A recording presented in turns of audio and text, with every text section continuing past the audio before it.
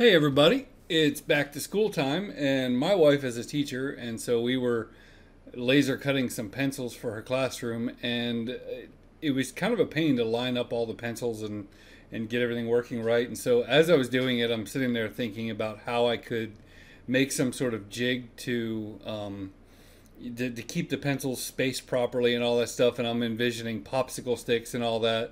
And then it kind of hit me. I have a laser cutter. So what I decided to do was do a little trial and error and make a little jig that would allow me to put 15 pencils in.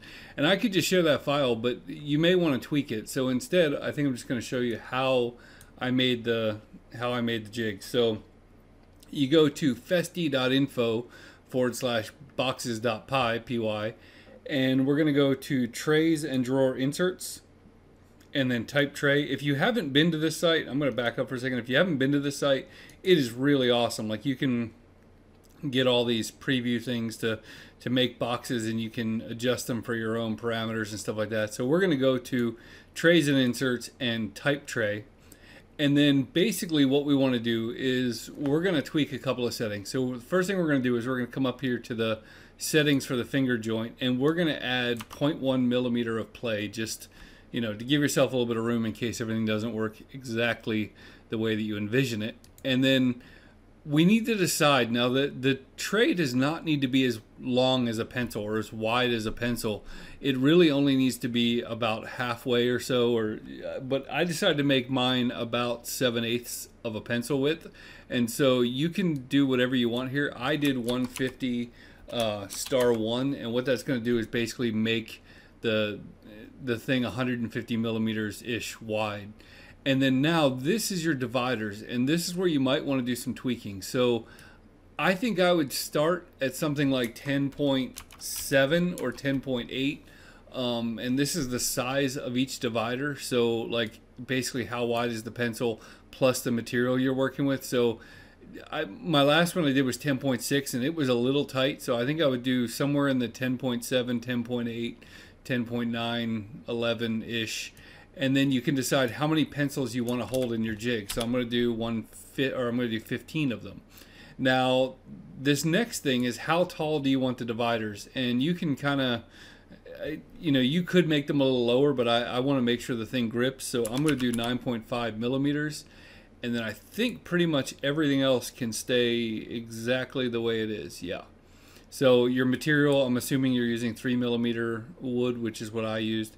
And so what we're going to do is we're going to hit generate, and it is going to give us this thing right here. So we're going to right click this, and we're going to hit save, and I'm just going to save it as online demo. Okay, so I saved that, and then what I'm going to do is I'm going to open up a program called Inkscape. So on my K40 Whisperer, or my K40 laser cutter, I use this software called K40 Whisperer, and basically the way it works is that anything on your document that's black will be engraved in a raster style, blue will be engraved vector, and red will cut. And so basically, because we're making a jig right now, we want to cut. And so this is bigger than what I would expect to be able to print on just a scrap piece of wood. So I'm going to cut mine out of 2 scraps of 12 by 12 3 millimeter plywood. So the first thing I'm going to do is I'm going to click everything, just Control A to be sure you got it, and then I'm going to go to Object and Ungroup. And now what I want to do is I want to get rid of this, and so I'm going to click 1, 2, and then there's always a hidden one back there for some reason. So I got rid of that, and then what I want to do is I want to drag this, and let's see here, I want to make sure I got all of that. I want to drag, I'm not an artist, in case any of you guys not figured that out. So I'm going to drag this over, and then I'm going to regroup that, and then what I want to do is I want to rotate that. So I'm going to do Object, and there's a rotation here somewhere. Let's see, I think I might be able to right click it.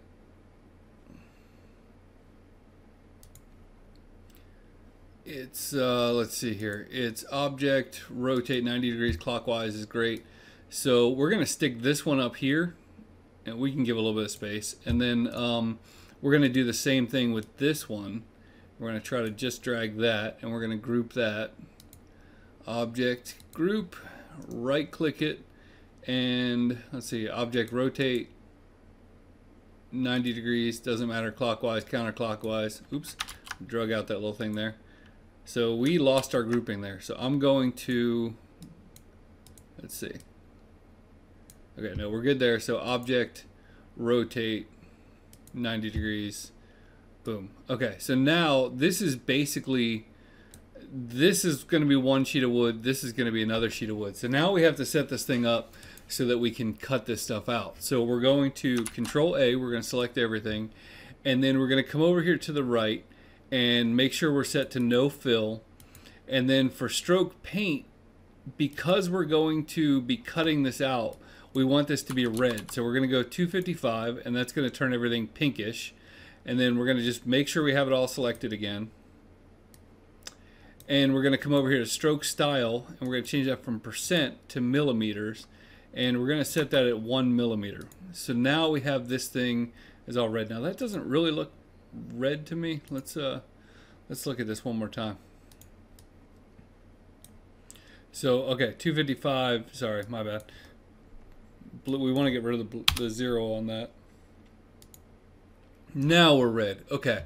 So this is the two parts that we need to cut out. So what we're going to do is we are going to grab the top half, and so, or let's grab the bottom half first. So we're going to come in here and we're going to try not to get any of the other one, but we're going to move that out.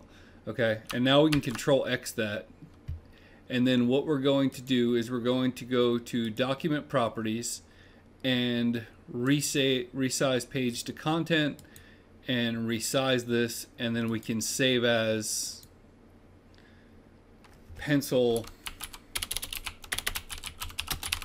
holder dividers. We'll call it part 1. Okay, and then we can Control Z, basically back out of that. Okay, and now we're gonna delete all this.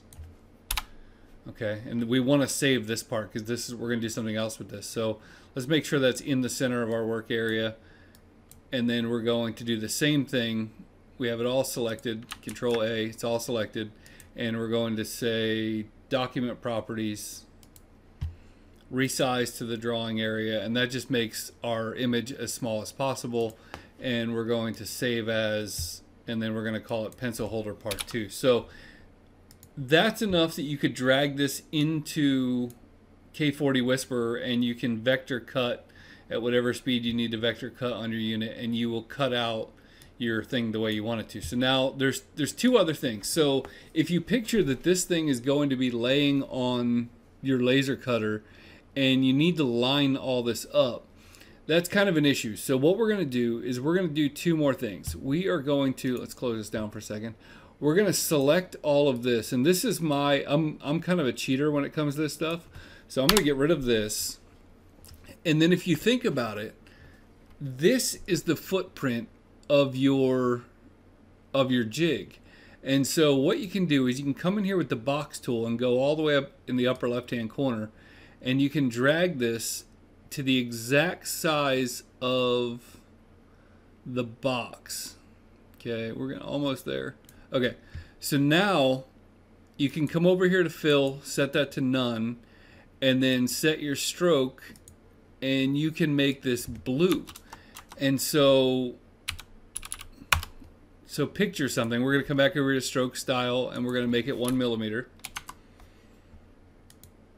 Okay, so now if you put tape or cardboard or paper or whatever on the bottom of your K40 Whisperer, you can basically vector cut or vector engrave an outline that will tell you exactly where to put your jig. So I like to take a baseboard, a really thin baseboard, and push it all the way up in the upper left-hand corner of the printer, and then vector engrave with the blue button this thing, and that'll tell me exactly where to put it. And then along those lines, what we can do is, so if you're picturing a pencil, the eraser is here and the little metal thingy is here. So you can, I'm going to zoom in.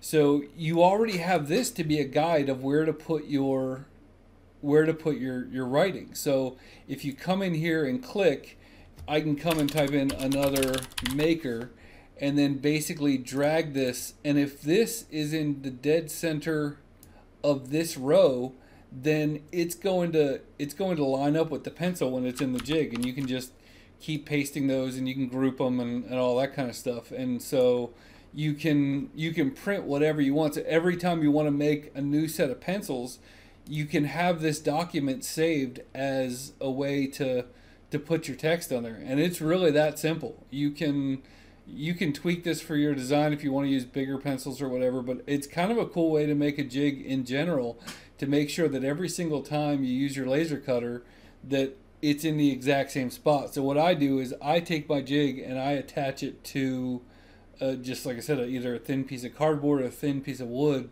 so that I can just push it in the upper left hand corner. Then, well, so I take the wood, I put it in the upper left hand corner, I draw the box, I put the jig on the wood exactly inside the box, and then super glue it to that thing. And then every time I pop it in there, it's exactly where it needs to go. So I hope that's helpful to somebody, and yeah, we'll see you in the next video.